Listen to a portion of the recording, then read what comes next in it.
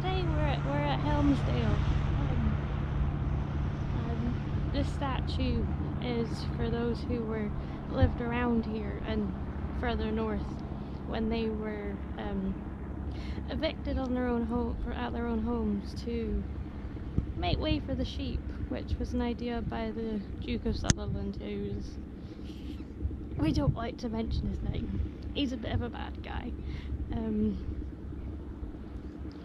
So this video will be mostly around Helmsdale, and we might make a way to the harbour or just see how we go.